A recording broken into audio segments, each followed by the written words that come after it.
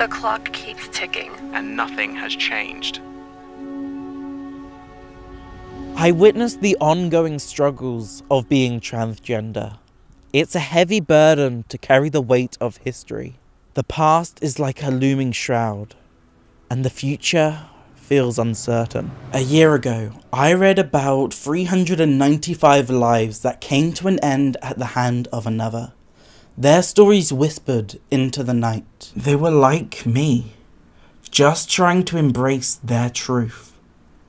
And it brings to mind Corey, a transgender teen who deserved a chance to grow into a trans adult. His mother shared how he was targeted, suffering the venom of anti-trans hate online this year. I think of Brianna, a 16-year-old British transgender girl whose life was cruelly cut short by her peers from school.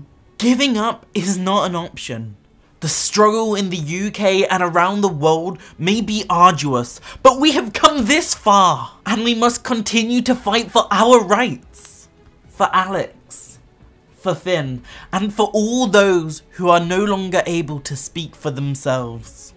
We are not alone. Our battles may vary, but our strength stems from our unity. We must support each other in carrying the torch of remembrance for those who we have lost. They cannot shatter us. They will not. The agony that they inflict is a consistent weight on our hearts.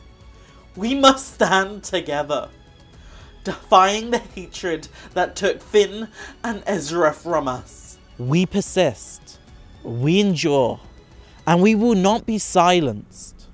For Corey, for Brianna, and for all the beautiful souls that we have lost.